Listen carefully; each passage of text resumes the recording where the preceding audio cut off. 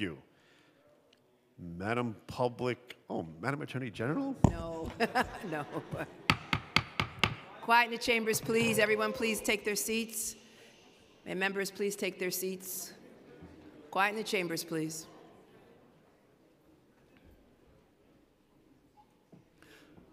All rise for the Pledge of Allegiance.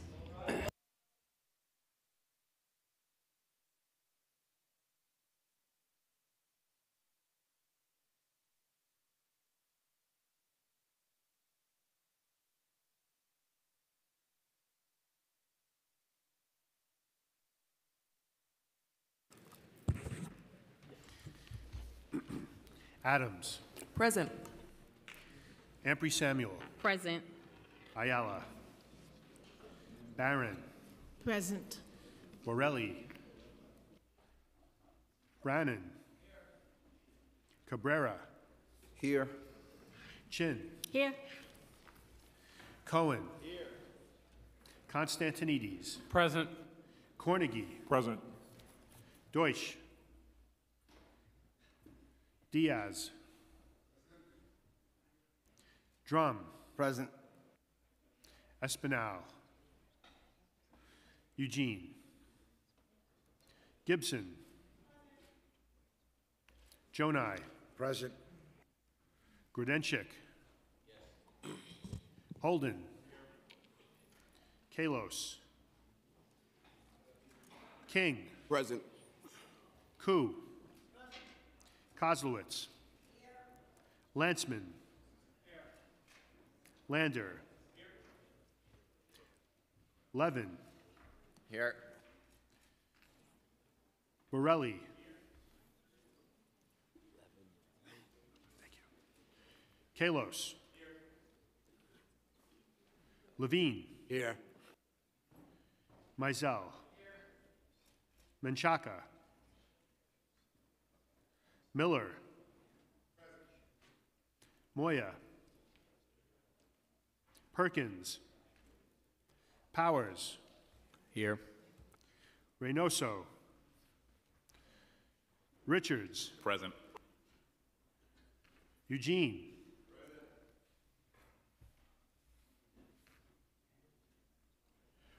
Rivera. Rodriguez. Rose. Here. Rosenthal. Here. Salamanca. Present. Torres. Traeger. Ulrich. Vallone. Here. Van Bramer. Williams. Yeager. Here. Matteo. Cumbo. Present. Torres. Speaker Johnson. All quiet in the chambers. Please rise for the invocation. The invocation will be delivered by Pastor Bishop Earl W. McKay from the Church of God of Prophecy, located at 85 East 165th Street in the Great Borough of the Bronx. Quiet in the chambers.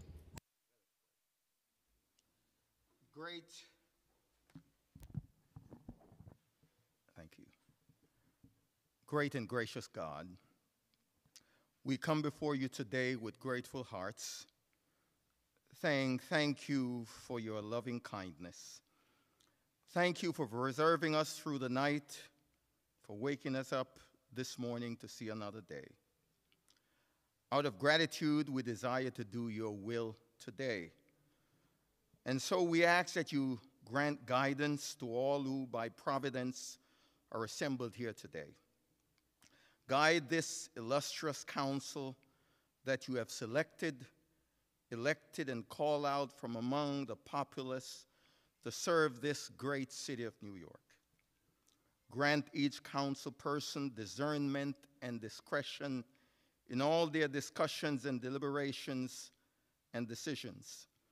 Grant that in these difficult times, discussions and deliberations will be done with utmost dignity and reciprocal respect.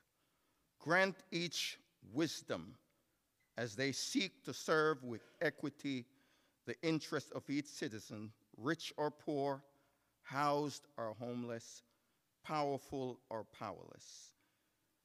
And, O Lord, do attend to their deepest personal needs and the needs of their families as they selflessly and sometimes thanklessly serve the needs of others.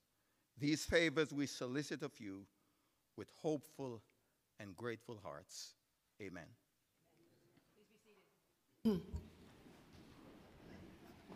Motion to spread the invocation in full upon the record. Councilmember Gibson. Thank you very much, Madam Public Advocate, and I first and foremost want to congratulate you on your historic win. You have been elected to serve in a higher capacity for such a time as this, and we want to congratulate you and wish you well in your new role. God bless you. Good afternoon. Good afternoon to all of my colleagues and guests today. I am so honored and privileged to have one of my pastors from my district, Bishop Earl McKay, who serves as the senior pastor of the Church of God of Prophecy, also known as the Bronx Church, located at 85 East 165th Street in our Claremont community. He recently celebrated his 30th year as pastor of this Bronx congregation after serving in a variety of other ministry roles throughout the state of New York. And I also want to recognize he is the pastor of the Church of God of Prophecy in Bermuda, and we thank you for your role in that, Bishop.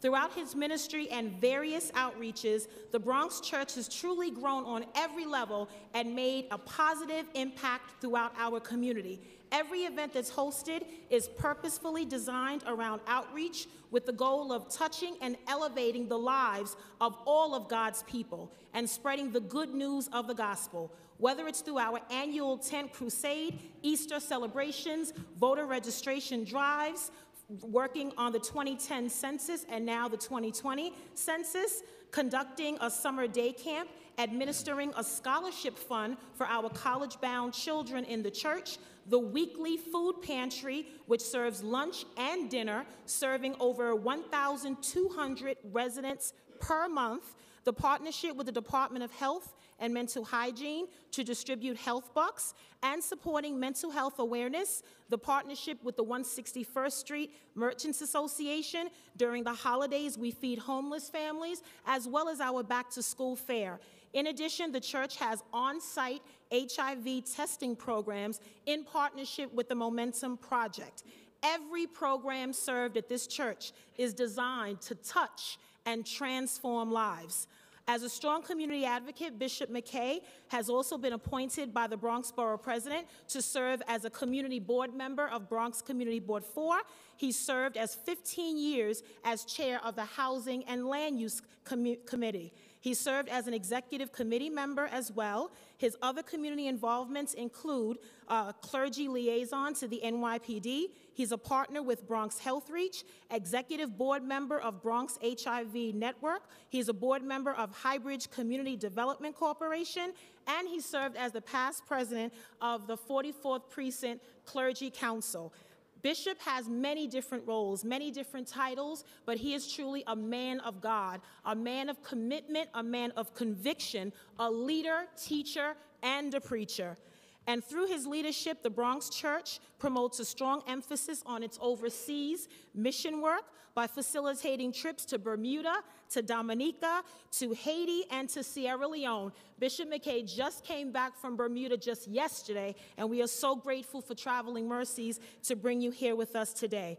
All of the partnerships with local organizations in the Caribbean island, the work around Hurricane Maria and the relief efforts that affected the Caribbean islands, as well as work in Africa. Bishop McKay holds a professional certificate in economic education for clergy from Russell Sage College in Albany, an associate degree with concentration in biblical studies from Berkshire Christian College, a bachelor's degree in theology from Malloy College, as well as he minored in sociology and history and he holds a master's degree in urban ministry from Alliance Theological Seminary in Nyack, New York. And in addition, most importantly, he has been married to his beloved First Lady, Ella Aurora, who is our minister, Ella McKay, for 44 years. To God be the glory. And they are the proud parents of Christopher and Eleanor, who both, along with their daughter-in-law, Angela, labor them in the ministry in the church. And he is the proud grandfather of Andre, Christopher, and Micah.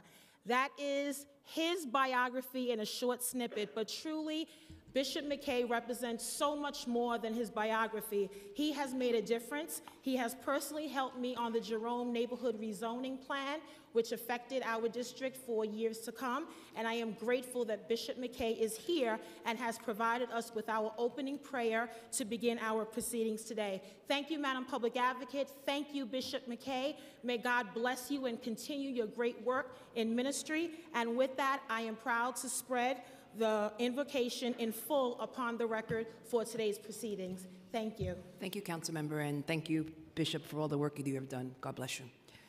Adoption of minutes. None. Messages and papers from the mayor. None. Communication from city, county, and borough offices. None. Petitions and communications. None. Land use call-ups. M114 through M116. Coupled on a call-up vote, and at this time, I would ask for a roll call vote on all of today's land use call-ups. Quiet in the chambers. We're only voting on land use call-ups right now. Adams. Aye on all. Ampry Samuel. Aye on all. Ayala. Barron. I vote aye on all. Borelli. Aye. Brannan. Cabrera. Aye. Chin. Aye. Cohen. Constantinidis. Aye.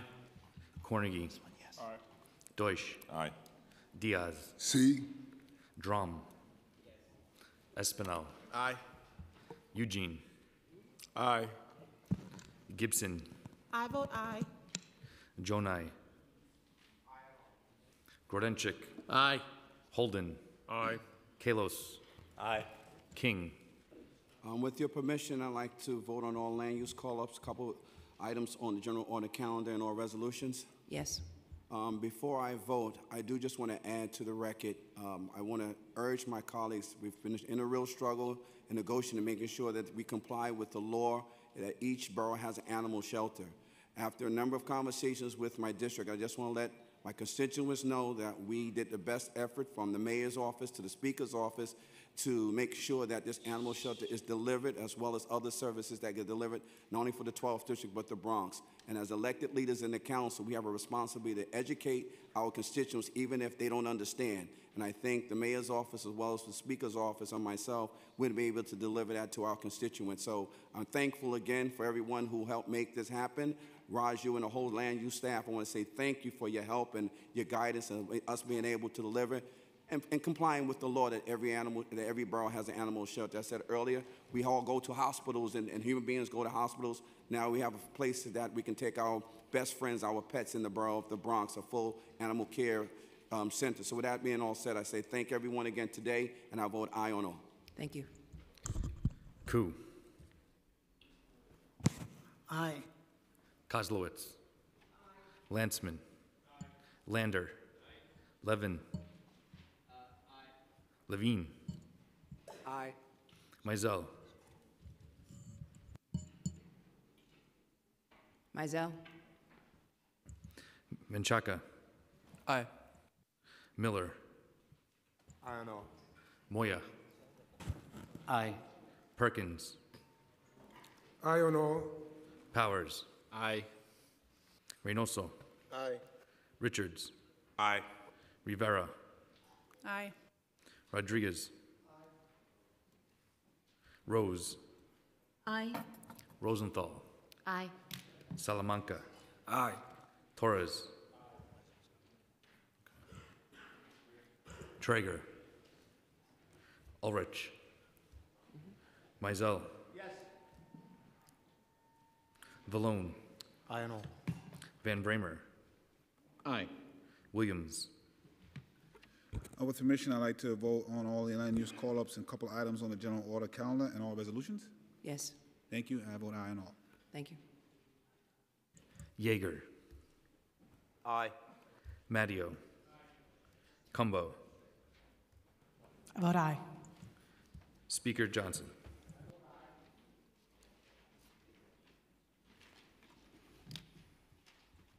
Thank you. Today's land use call-ups are adopted by a vote of 48 in the affirmative, 0 in the negative. Quiet in the chambers. Quiet in the chambers as we now hear from the Speaker, Corey Johnson. Thank you, Madam Public Advocate. Good afternoon. I want to thank you all for being here on this cold Wednesday. We have a busy agenda today, but I want to begin by acknowledging a tragedy that happened in our country last week, something that happens way too often. A gunman opened fire at the Borderline Bar and Grill in Thousand Oaks, California. Most of the victims were college students with promising futures ahead of them. One of them was a police sergeant responding to the horror that day.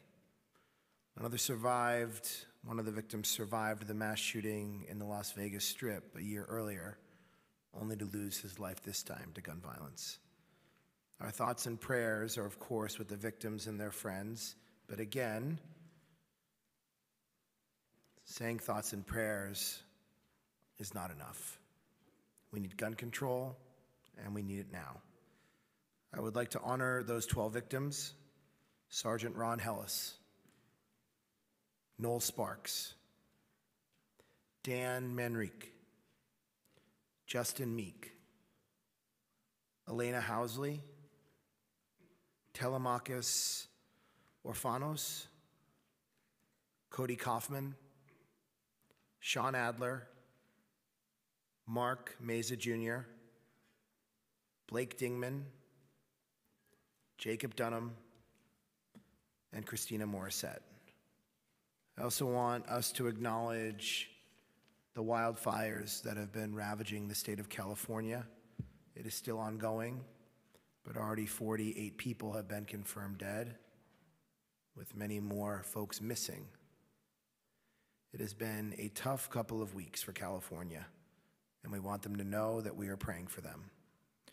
We also lost someone here closer to home, Kampo Lau, a school bus driver who passed away in recent weeks. For all of these tragedies, I'd ask everyone here to take a moment of silence and to please rise.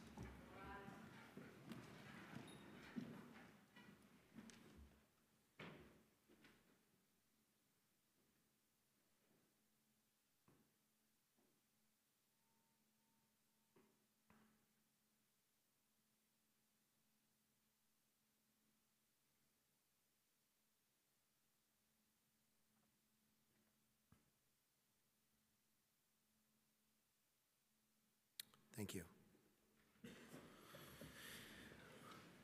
Now jumping into our docket for the day, the council will vote on the following finance items: 3 pre-considered resolutions amending the property tax rates for fiscal year 2019, restating and amending the property tax rates that were set in June at budget adoption to implement state legislation lowering the class share cap from 5% to 0.5%. I want to thank the staff who worked on this, Dr. Raymond Majeski, Emery Adev, and Davis Winslow from the Finance Division. Introduction 1144, sponsored by our Finance Chair, Danny Drum, at the request of the Mayor, authorizing 14 business improvement districts across the city to increase their annual bid assessments. 2 pre-considered resolutions, setting November 28th at 10 a.m. as the date and time for the public hearing to consider a local law to establish the Throgs Neck bid in Councilmember Mark Jonai's district, and a local law to expand and increase the annual assessment at the Hudson Square bid in my council district.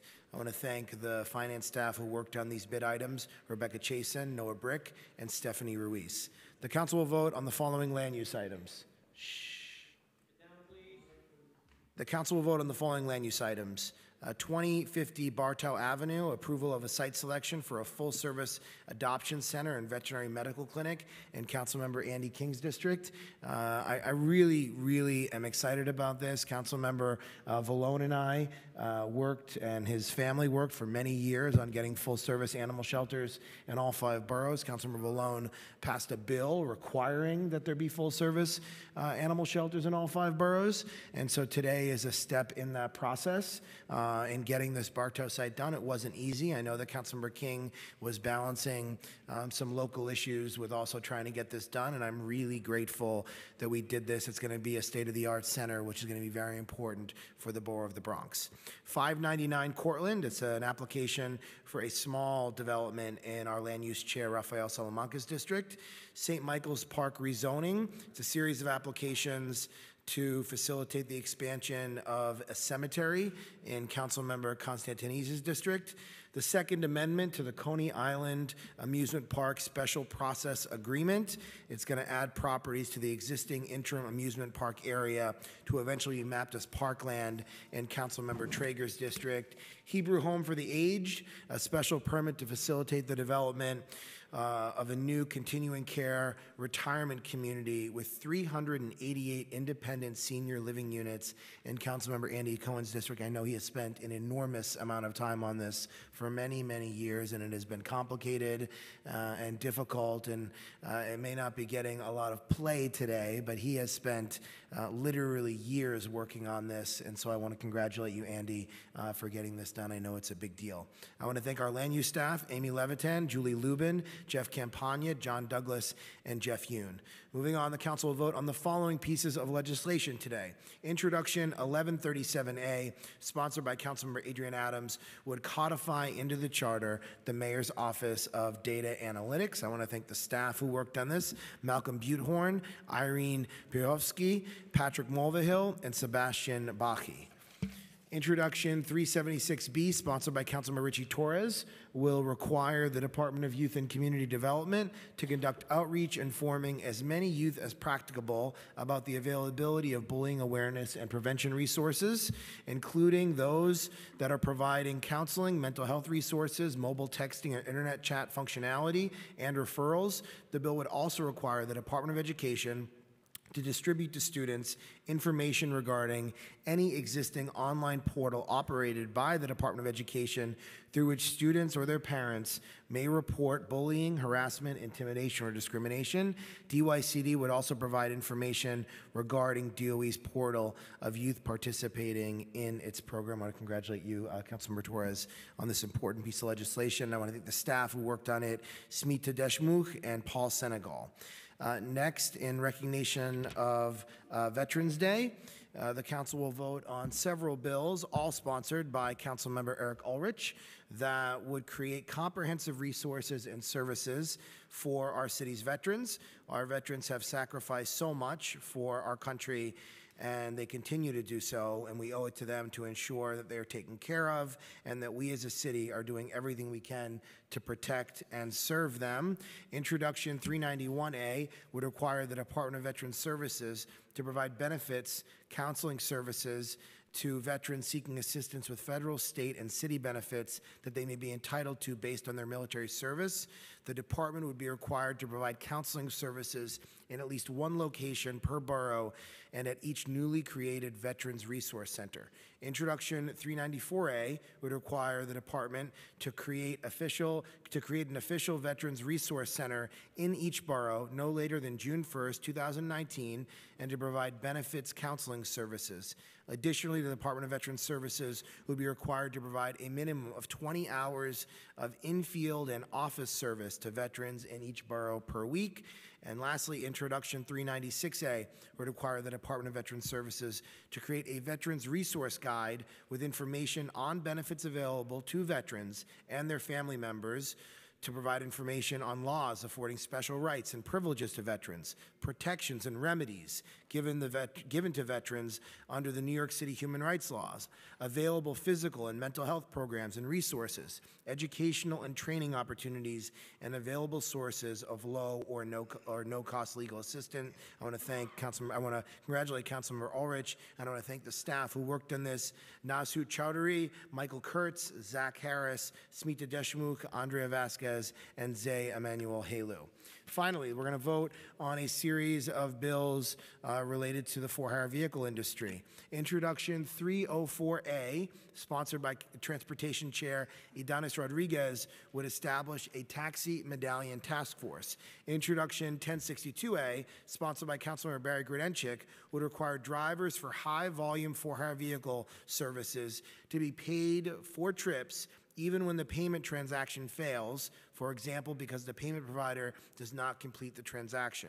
Introduction 1068A, sponsored by Councilmember Steve Levin, would require the Taxi and Limousine Commission and the Department of Consumer Affairs to engage in financial outreach and education to taxi and for-hire vehicle drivers. Introduction 1079A, sponsored by Councilmember Donovan Richards, would create the Office of Inclusion within the Taxi and Limousine Commission. The office would compile and report statistics relating to driver demographics and discrimination against passengers and address issues relating to racism and discrimination in the taxi and for-hire vehicle industries. I want to thank Councilmember Richards. He brought this up as part of our conversation and debate on Uber and for-hire vehicles this past summer. It was an important conversation. It's one that we need to have, and I am grateful we are moving on this bill today that he proposed back then. Introduction 1081A, sponsored by Councilmember Rafael Salamanca, would require the Taxi and Limousine Commission to provide assistance to drivers, including mental health counseling, financial counseling, and referrals to outside organizations for additional assistance. And Introduction 1096A, sponsored by our For-Hire Vehicles Committee Chair, Reverend Ruben Diaz Sr., will require that high-volume for-hire vehicle companies, as part of their new licensing requirement, they would need to affirm that they will not administer any automatic deductions for vehicle payments from driver pay unless the deduction is optional and chosen by the driver. I want to thank the chair for seeing all these bills through his committee, and I want to thank the staff who worked on these bills, James DiGiovanni, Audrey Son, Nell Beekman, Malik Nasseruddin, Tirza Nasser, Emily Rooney, and Rick Arbello. That concludes our stated agenda for today, and I look forward to proceeding with today's votes. Thank you, and stay warm this evening. And it is good to see you up there, Madam Public Advocate. We don't have much time left together. Thank you. Thank you, Mr. Speaker. Discussion of general orders. Seeing none. Report of special committees. None. Reports of standing committees. Report of the Committee on Finance, Intro 1144, Business Improvement Districts. Coupled on general orders. Preconsidered Resos 612 and 613, Class Shares. Coupled on general orders. Preconsidered Resos 614, Property Taxes. Coupled on general orders. Preconsidered Resos 615 and 616, Throgs Neck and Hudson Square Bids. Coupled on general orders. Report of the Committee on For-Hire Vehicles, Intros 304A, 1062A, and 1068A, Sale Prices, Risk of Loss, and Financial Education for Taxicabs. Amended and coupled on general orders. Intros 1079A, TLC Office of Inclusion. Amended and coupled to general orders. Intros 1081A and 1096A, Driver Assistance Services. Amended and coupled on general orders. Report of the Committee on Land Use, LU 231 and Reso 623, Bronx Animal Shelter. Coupled on general orders. LU 241 and Reso 624 through LU 243 and Reso 626, 599 Cortlandt Avenue. Coupled on general orders. LU 250 and Reso 627 through LU 252 and Reso 629 St. Michael's Park. Coupled to general orders. LU 253 Hebrew Home. Approved with modifications and referred to the City Planning Commission pursuant to Rule 11.70B of the Rules of the Council and Section 197D of the New York City Charter. Excuse me, LU 254 and Reso 630 Coney Island Amusement Park. Coupled to general orders. Report of the Committee on Technology, Intro 1137A, Office of Data Analytics. Amended and coupled on general orders. Report of the Committee on Veterans, Intros 391A, 394A, and 396A, Veteran Resource Centers. Amended and coupled on general orders. Report of the Committee on Youth Services, Intro 376B, Bullying Prevention. Amended and coupled on general orders. On the general order calendar, Intro 720, Site Safety Training. Laid over. LU 253 and Reso 631, Hebrew Home. Coupled general orders. Resolution appointing various persons, Commissioner of Deeds. Coupled on general orders, and at this time, I would ask for roll call vote on all of the items on today's general order calendar. Quiet in the chambers, please. Adams. Permission to explain my vote? Yes. Thank you. Madam Public Advocate, congratulations to you. Thank you. On your victory as our historic next Attorney General of New York State. Congratulations to you. I'd like to thank the members of the Technology Committee for unanimously approving my legislation. Intro 1137A. This is a bill that codifies into the New York City Charter the Mayor's Office of Data Analytics, which is New York City's Civic Intelligence Center.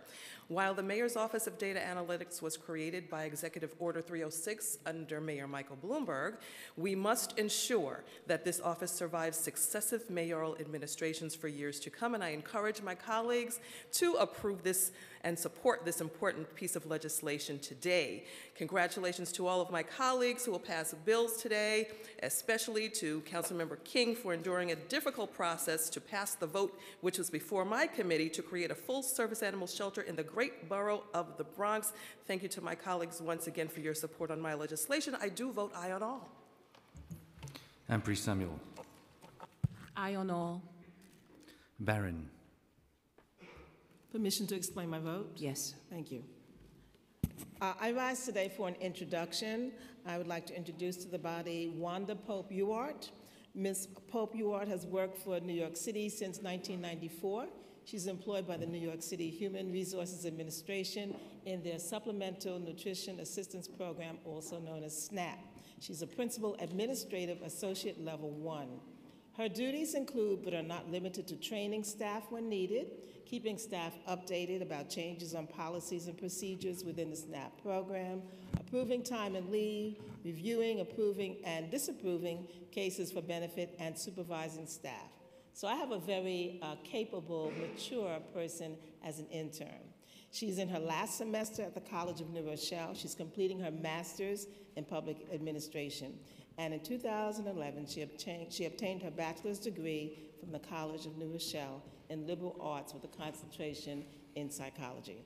And I vote aye on all. Thank you. Thank you. Borelli.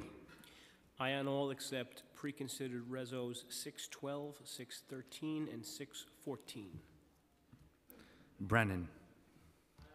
Thank you. Cabrera. Aye. Thank you. Chin. Permission to explain my vote? Yes. First of all, congratulations, Madam Public Advocate. Look forward to working with you as our new State Attorney General. And I also want to thank the Finance Committee for supporting two of my bids, the Chinatown bid and the Lower East Side bid, on their requests for increasing the assessment. And I vote aye on all. Thank you. Thank you. Cohen.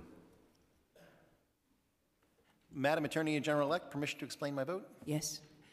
I just really want to express my profound gratitude to the Land Use Division, specifically Raju Mann, Amy Levitan, Julie Lubin, and Jeff Yoon, for the tremendous amount of time that they spent holding my hand and walking me through the Hebrew home expansion.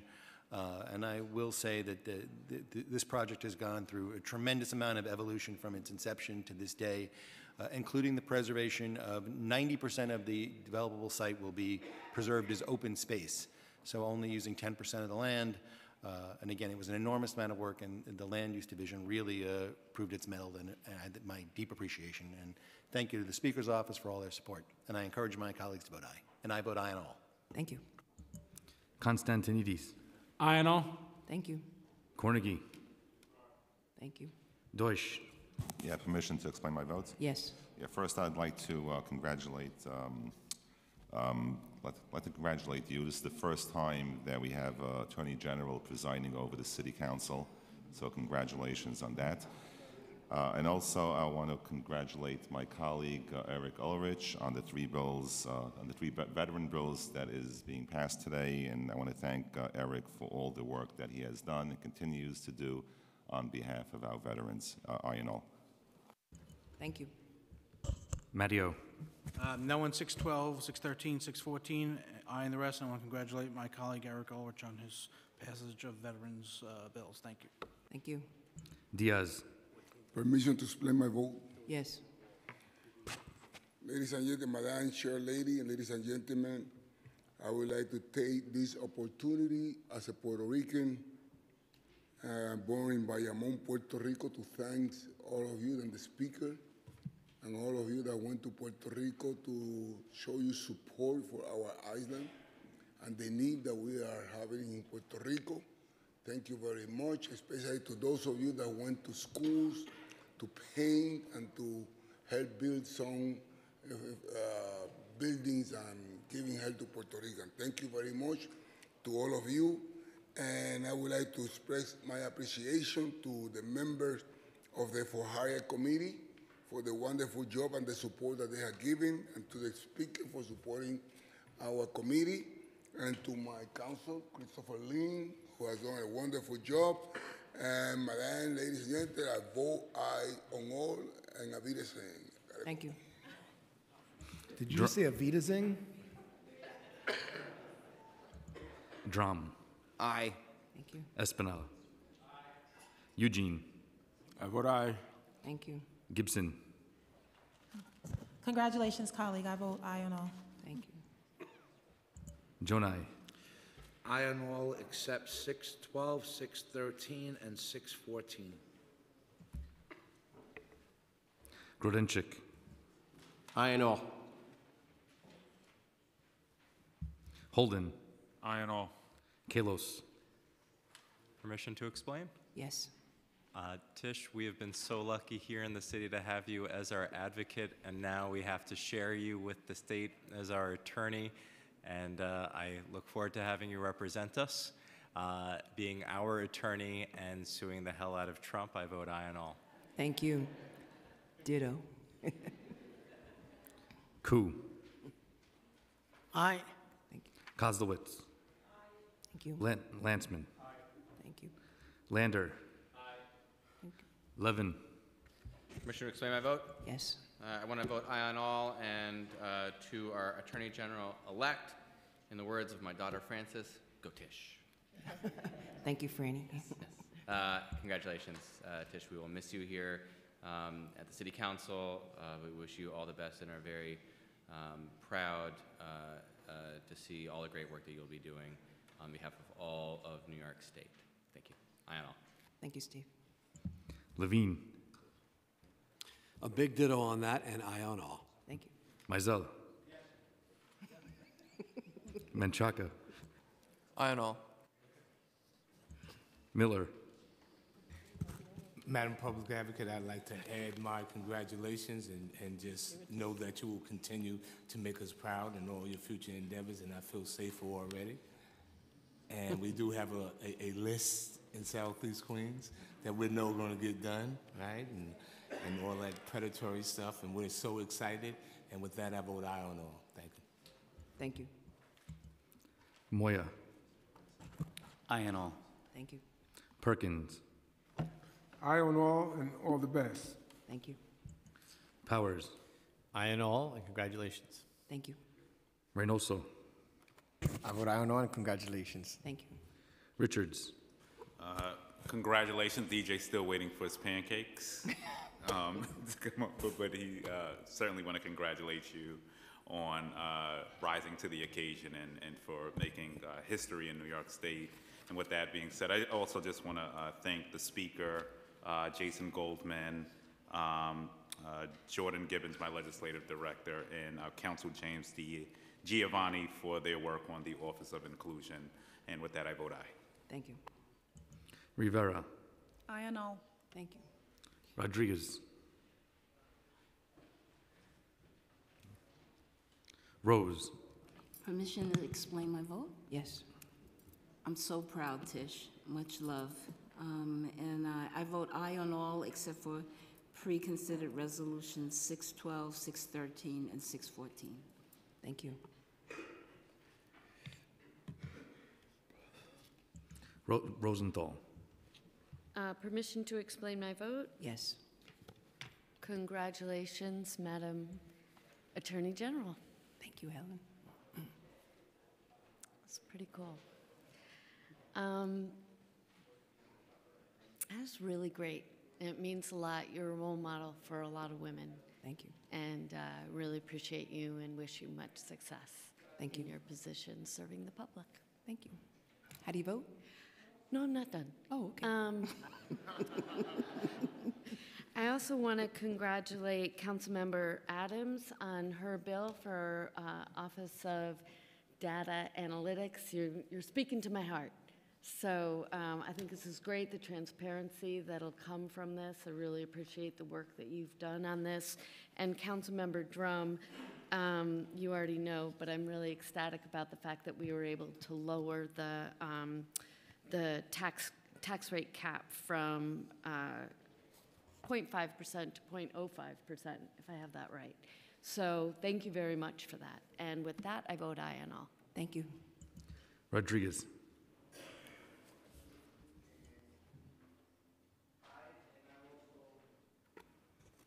Would like to say something about the bills. Yes.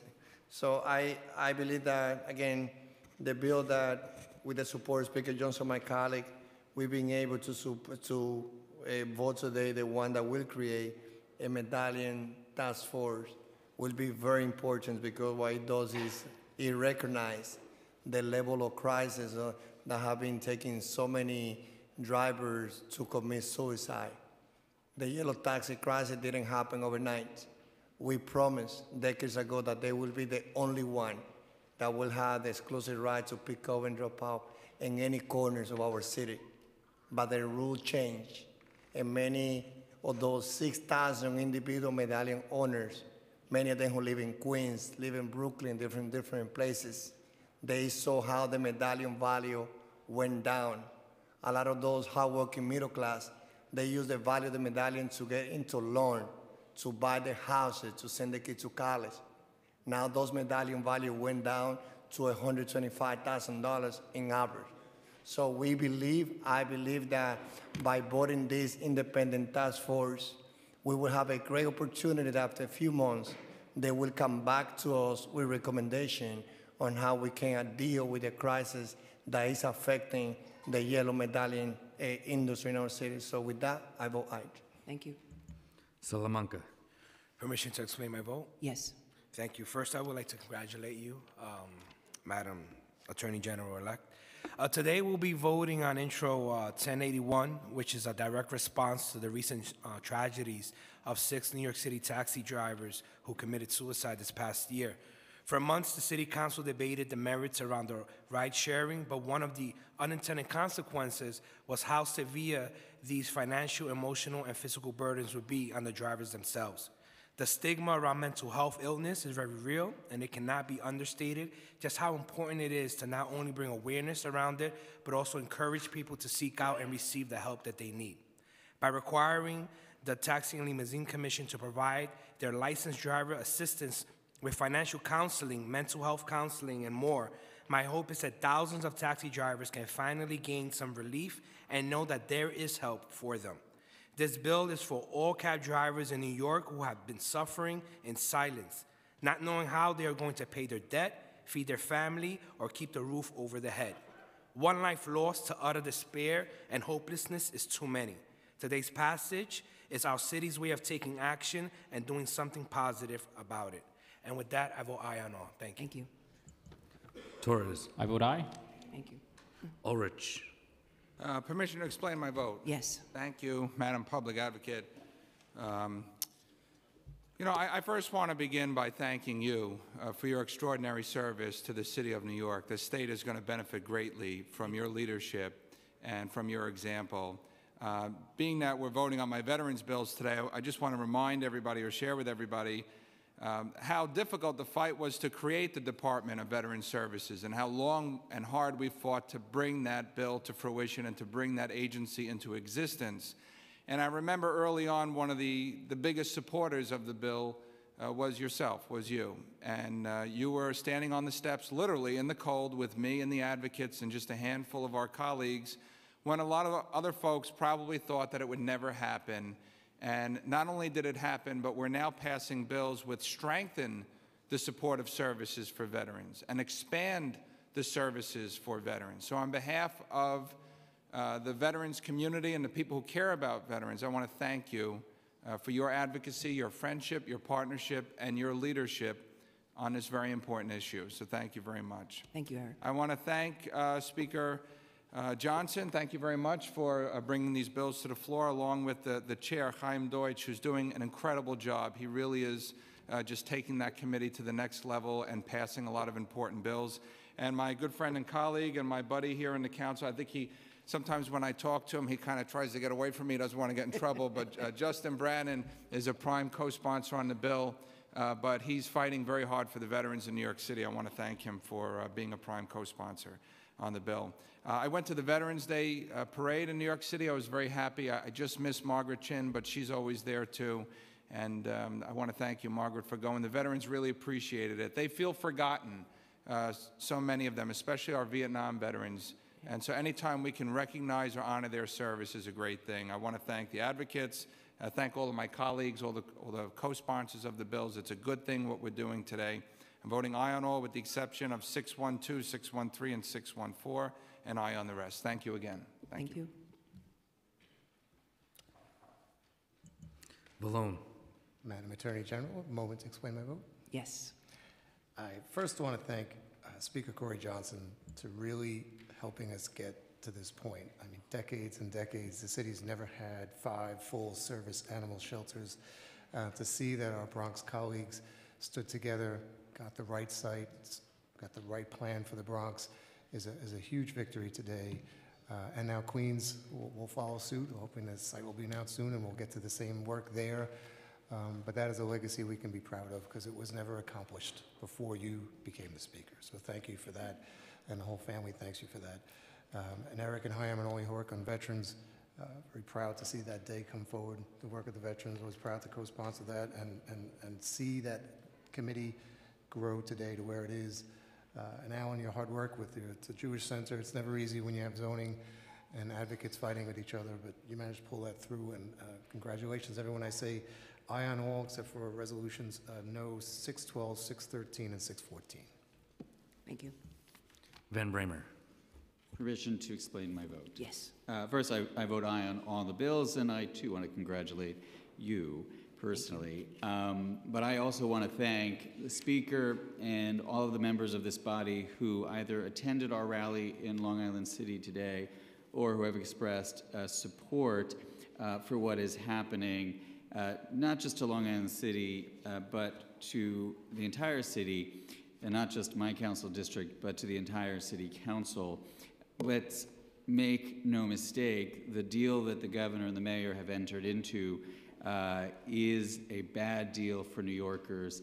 And as was loudly and really firmly stated today, we're doing the wrong thing when we as a city are chasing billionaires and throwing billions of dollars at the richest men in the world, and then skirting a process that all of us would have had a role to play in, just so they could make sure that the deal could not be stopped and evading meaningful review.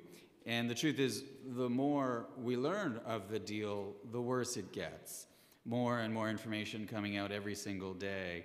So I just want to thank all the colleagues who stood with me today at the rally, and others who couldn't be there but who have expressed their support for what we are going through. It is not just my struggle, it is our struggle. It is not just Long Island City's struggle, it is all of New York City's struggle.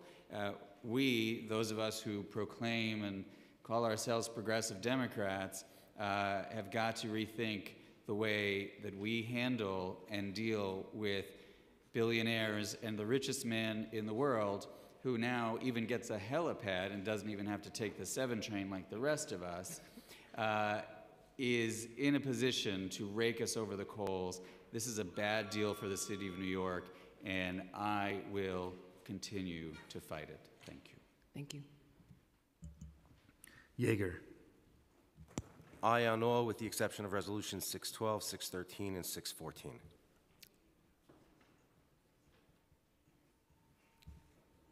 Cumbo.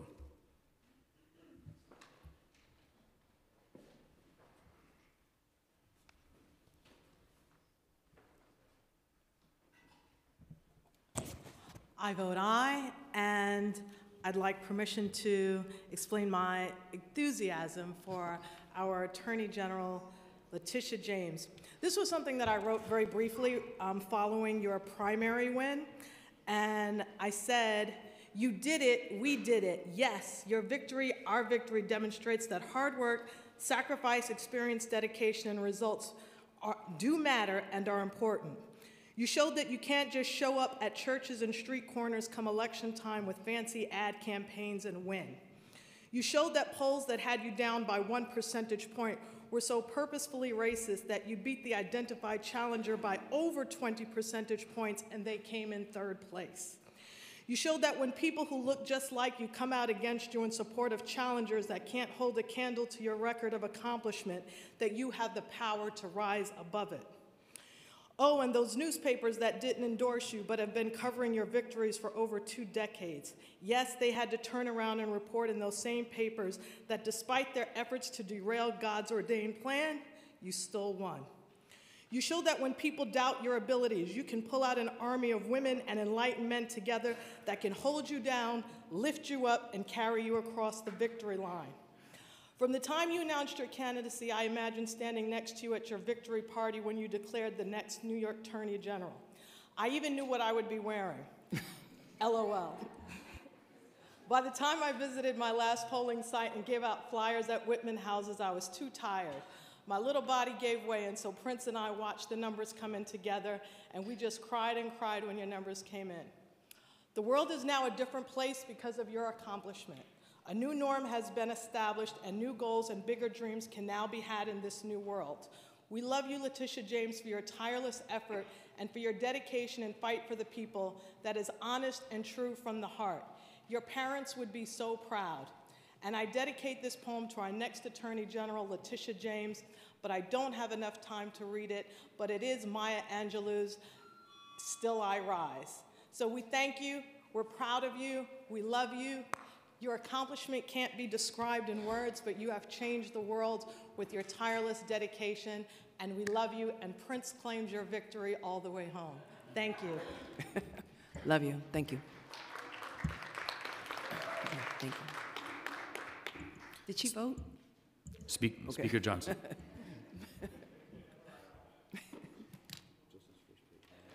Okay. Thank you. All items on today's general order calendar are adopted by a vote of 49 in the affirmative, 0 negative, and 0 abstentions, with the exception of Resolutions 612, 613, and 614, which were adopted by a vote of 42 in the affirmative, 7 negative, and 0 abstentions. And the revised land use call-up vote is 49 in the affirmative, 0 in the negative. Introduction and reading of bills. All bills have been referred to the committee as indicated on today's agenda.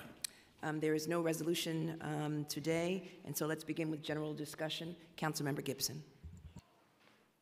Nice, I'm first. Thank you again, Madam Public Advocate, Madam Attorney General-elect. I just wanted to share with my colleagues a couple of reminders. Tomorrow, I am proud to join with the Committee on Public Housing in hosting a joint hearing, the Subcommittee on Capital Budget. It is going to be focused on NYCC's 2017 Physical Needs Assessment here in the chambers at 10 a.m. Many of you know that based on the Physical Needs Assessment, NYCHA's value of the amount of money needed to fully restore and invest in NYCHA is at $31.5 billion. So tomorrow's hearing, we'll be talking to NYCHA and other organizations about how we tackle dealing with NYCHA. Also wanted to share with my colleagues that city and state legislators of color have been working with the MIT CoLab on worker cooperatives. There was a recent trip to Mondragon in Spain to look at many of the worker co-ops there in Spain and how we could replicate a lot of those practices here in New York. And we are hosting the first ever joint hearing of city and state legislators of color, a hearing on economic democracy for New Yorkers of color, next Tuesday, November 20th, here in the chambers at 6 p.m. It's the first ever. Members, if you are able, please join us. It's really going to be a very productive hearing talking about economic development and worker co-ops. And as I close in my last few seconds, Madam Public Advocate, I too want to join with all of my colleagues in really saluting you on this really historic victory. You have transformed the office of the Public Advocate, and for that we are grateful. Not just the number of times you've sued the mayor and the governor, but the fact that you've always stood with us, with children, women, seniors, the LGBT community, you have really stood firm. You've really supported a lot of us in so many ways, and we are grateful. The Office of the Public Advocate is an important part of government in holding city agencies accountable, and you have really transformed that office in the time you have served. So once again, I congratulate you. I look forward to working with you in your new capacity, and thank you for making the Office of the Public Advocate a different environment to work with and work in. God bless you. Thank you. Councilmember Barron? Thank you. I forgot to ask my intern to stand so that everyone would know who she is. So I want to ask Ms. Ewart if she would please stand so that you'll know who it is that I described when I talked about my intern. And secondly, I just want to share the great news that Charles Barron and I just celebrated our 36th wedding anniversary. Yeah, 36 years. And you can only imagine what great fun we've had in 36 years knowing Charles. We can imagine. Yeah. But sweetheart, I love you and look forward to another 36 years, God willing. To Madam Attorney General-elect, wish you all the best. Look forward to having your voice there. And we know that people talk about the first, and it was 50 years ago that Shirley Chisholm was the first Black woman to go to Congress. So in that same tradition, we're looking forward to you to be a trailblazer, to go forward, to be bold, to be unbought and unbossed like Shirley Chisholm was, and to be that voice up in Albany. And you know there are already people there that, you know, will be able to bolster you up in that regard. And finally, I just want to say that I think it was last Thursday, a week ago Thursday, that we found out that there had been vandals who attacked the monument at the African burial ground. And I didn't hear about it until 4 days after it had occurred, but as soon as we heard about it, we contacted Reverend Daughtry and others, December 12th, who had been involved in making sure that the remains that were located when they were doing the excavation, that those remains were treated with dignity and respect. We stopped the building because they weren't going to stop. They were just going to take the bones and do whatever with them. But we forced them to stop, and we now have that tremendous monument. So as people are demonstrating their lack of love for other people, we're going to continue to fight and make sure that we as Black people are not marginalized and that our story continues to be told. And we want the media to give us the same kind of coverage when we are assaulted in those ways. Thank you. Thank you so much. Councilmember Rosenthal? Yeah, thank you very much. I rise today actually to talk about the Office of the Public Advocate and to acknowledge that there's been a resolution introduced that would abolish the office. And I believe that's very short-sighted. I understand that it would be put to a vote, but as we've seen, call anything puppy dogs and apple pie, and people vote yes. I think that the Office of the Public Advocate is the only other citywide office to keep a check on the mayor. There's no doubt in my time in city government, when I worked under the Koch, Dinkins, and Giuliani administrations on the mayoral side, that until today, that the power of the mayor's side is ginormous. And, you know, we try so hard in this body to push back and to play a role. But if it weren't for the public advocate, if it weren't for the controller, and if it weren't for the Department of Investigation keeping an eye on what the mayor does, I think we would be worse off for it. I further believe that depending on who's elected to the position makes all the difference.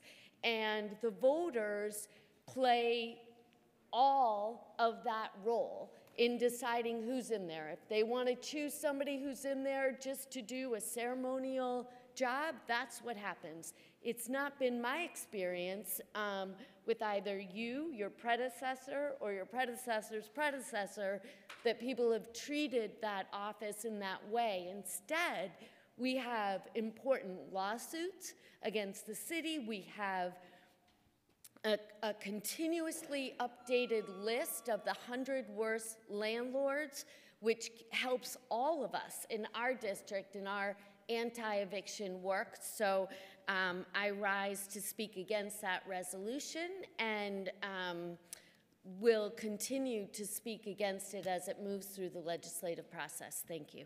Thank you. Councilmember Yeager. Thank you, Madam President. As many in this chamber have acknowledged, and as many as in our city and state have acknowledged, congratulations to you, Madam President, on an incredible victory, well-deserved victory, recognition of your life in public service, and it's an honor that you deserve to have, and the people of New York deserve to have it as well. I congratulate you. Today, I am introducing, as some here may have heard, Introduction 1240, which would not abolish the office of public advocate. We don't have that power to do that, and I wouldn't say that we should if we did. It's to ask the voters the question of whether or not the experiment in which we've engaged for the last 30 years, creating this office with 5 occupants who have held it, should continue.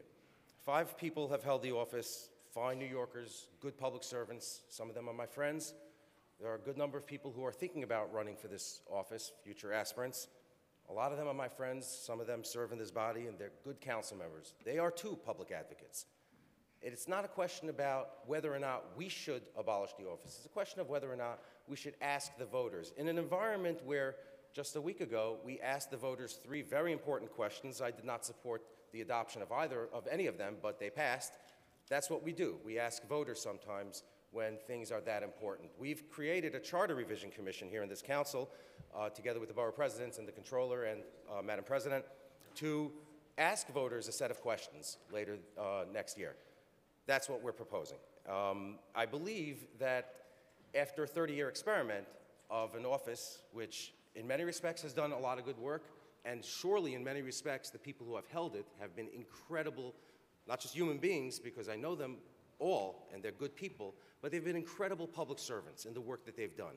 But it doesn't mean we shouldn't ask the question to the voters and let them choose. And if they decide this makes sense, we continue. If they decide the office should have more power, continue it. If they decide something different, that's what we should abide by. Madam President, I'm wrapping up, and I appreciate the indulgence. Again, it's not, and I just want to make sure that I'm saying this on the floor of this body that I have so much respect for, that I walked in here as a 19-year-old years ago. It's not about anybody who holds the office. It's not about anybody who seeks the office. It's not about whether I think the office should exist, whether the co-sponsors of this legislation think the office should exist, whether anybody in this council thinks the office should exist. It's about whether we should offer the question to the people of New York and let them choose. Madam President, thank you again. And again, thank you for your service. Thank you. Councilmember Grudenchik. Thank you, Madam Public Advocate. I just want to take this moment to wish everybody a happy Thanksgiving. We kind of forget about it this month because it's so early, but I certainly haven't forgotten. It's my favorite holiday.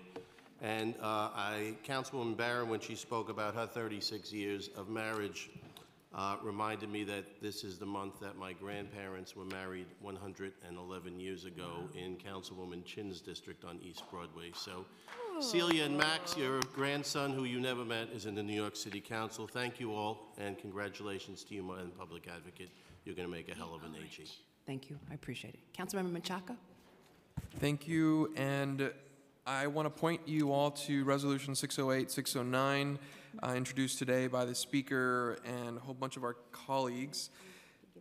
Too often with the Trump administration's policies that we're hearing over and over again throughout these last 2 years, we're inclined to react with outrage and fear rather than proactively reach for every tool at our disposal here in the city.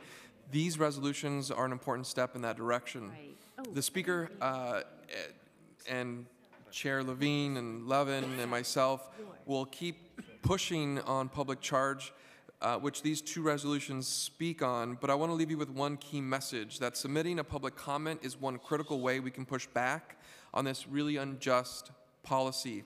It matters because the federal government is obligated to review every response, and so we're asking every council member to slow this process down by sending your unique comment and bring your communities to send their unique comments. We are trying to hit the goal of 100,000 public comments. We're already reached 50,000 public comments across the Federal Register throughout the country. 17 added last night at a town hall in the Bronx. And I'm calling on each and every one of you to do that work. We'll be in touch with you in your offices. We want to work with the delegations to bring every borough forward to make sure that we can have plans. December 10th is the last time that we can submit a comment that will, again, have to be reviewed if they're unique, one by the federal agencies. I want to end with this final remark. The Trump administration's assault on our values and identity as a sanctuary city has taught me and all of you here how critical it is that we adopt a proactive rather than a reactive stance on immigration. And now with this Democratic majority in the state Senate, I believe that we can have a unique opportunity to reshape that social safety net at the city and the state level to be more comprehensive. That's the work that we're going to do. We're going to have a public hearing on Thursday, and I look forward to working with all of you. Thank you. Thank you. Madam Councilmember Holden? Madam Public Advocate, just quickly, I just want to really highlight what Councilmember Chaka said for the members who are still here. This proposal, and I think it's very important for every single one of us to email our constituents and let them understand, this proposal could affect almost 500,000 immigrants in New York City and deny them SNAP benefits and other public benefits which they qualify for. These are folks who are trying to get permanent residency or a green card in New York City who have always been entitled to these benefits, and this is very draconian. We've already seen a huge number of people not enrolling in programs they qualify for because of fear, and it's actually going to, besides being immoral, it's going to cost the city a tremendous amount of money by folks not being able to participate in these programs. So Councilmember Chaka has been an extraordinarily, I believe, national leader on talking about immigration in his time as chair, following our great chair, Danny Drum, in that position. And I really just want to highlight the work he's done and the importance of this. And I think you want to go to Councilmember Holden, and he wants to change your vote. So I know he has to ask for unanimous consent. Yeah, request a unanimous consent of the council. I'd like to change my vote to no on 612, Reso 612, 613, and 614. Thank you. Thank you. Councilmember Lander? Thank you, Madam Attorney General-elect. First, both Rosa and Marek asked me to convey their heartfelt and deep congratulations to you, and they remind me of the time that you have been their advocate in so many cases, and they feel very lucky that the people of New York, all the people of New York State, have you fiercely defending our interests now. We could not be luckier, and they wanted me to extend their deepest, deepest wishes to you. Thank you. I'm proud today that we are together introducing some legislation. I want to call people's attention to Reso 1231, to take some next steps in improving our campaign finance rules and further restricting independent expenditures. So thank you for taking leadership on that. Your leadership as public advocate has indeed been fierce, and I think is evidence for why that office is one that we should keep. Thank you. Thank you. Councilmember Koslowitz? Thank you. In 1988, I worked for the president of the city council when we had the Board of Estimates. It's a long time ago, but now that title is the public advocate.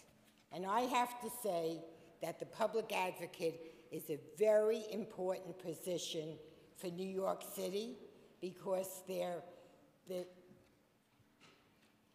goes against, if they don't like what the mayor does, it will go against them. The people have, nobody complains about the public advocate. And I know when I worked for the president of the city council, we got thousands of calls from people looking for help. We had a senior hotline that people called, and any other. I know that I was the Queen's liaison for the president, and I used to go out to different communities. I remember going to Long Island City when at that time they didn't let me go by myself because it was dangerous. going out and looking for things that we brought back to the president, and he fought the mayor. At that time, it was Ed Koch was the mayor, and after Ed Koch, it was David Dinkins. And everybody got along fine, and the people vote. They go out to vote. If they didn't want the public advocate, they just would leave that blank. So I think the public advocate does a great job. This public advocate did a great job. I hope the next public advocate works just as hard as this public advocate, and we will know that we have a great public advocate. And I also want to wish you the best. You are great. I've watched you be a council member, and then the public advocate, and now the Attorney General. I am very proud of you. I'm older than you, so I could say that. I am just very, very proud of you. I watched you grow. And let's continue the public advocate. Thank you. Thank you so much. In fact, Council Member, if you count up all of the cases that we have handled of the 4 sponsors of the bill, we've handled over 4,589 constituents from 4 of the sponsors. And I've got all of the zip codes and all of the constituents that we've helped from their respective districts. Our last speaker is Councilmember Cornegie. He's our last speaker. I better be profound then. Thank you, Madam Attorney General-elect. As many of you know, I measure the progress of this city and my colleagues in the ages and growth of my children. And I can remember as a councilwoman, you holding Nyla in your arms, and then her holding you around your knees, and then around your waist, and as a public advocate around your shoulders, and her now looking down on you, while simultaneously looking up at you. So I want to thank you for the impact that you've had on my girls as they've watched your ascent to leadership. I did want to just mention my third-party transfer town hall that's being held tomorrow at Brooklyn Law School. It's important that the town hall event will feature an informational panel from 6:30 to 7:30, including representatives from several stakeholders in the TPT program. They include the City Department of Housing Preservation and Development that oversees the program, 3 organizations who receive properties through the program, Neighborhood Restore, Urban Homesteading Assistance, and Impact Brooklyn, as well as Center for New York City Neighborhoods. This is in an attempt to have, in addition, attendees will be able to receive on-site assistance with everything from outstanding municipal arrears, tax liens, water bills, foreclosure prevention assistance, resolving building violations, and more from the following agencies and organizations in an effort to get those who have found themselves in the TPT process either removed by curing their violations or by entering into agreements with the various agencies as a process. So it's a very unique kind of town hall, very short panel, and then the opportunity to break out into rooms and deal with any violations that people may find themselves in to help kind of cure some of what we're seeing in minority communities primarily across the city with the controversial third-party transfer program. Thank you. That's tomorrow at Brooklyn Law School at 6:30. And lastly, an amended tally, Resolution 612, 613, and 614, which were adopted by a vote of 41 in the affirmative, 8 in the negative, and 0 abstentions. Mr. Speaker, to close. I want to wish everyone a happy Thanksgiving in advance. We all have a lot to be grateful for as elected officials who get to be of service to the city that we love and the people that we get to serve every single day. I want to remind folks that next week we are going to be having an oversight hearing on the Board of Elections and what happened on Election Day. So folks should come to that hearing. If you heard about issues in your district or saw it, come. We're going to have the Board of Elections here. We want council members to participate in a meaningful way before the next legislative session starts in Albany to push for voting reforms and hopefully structural changes at the Board of Elections. And with that, today's stated meeting of November 14th, 2018 is hereby adjourned.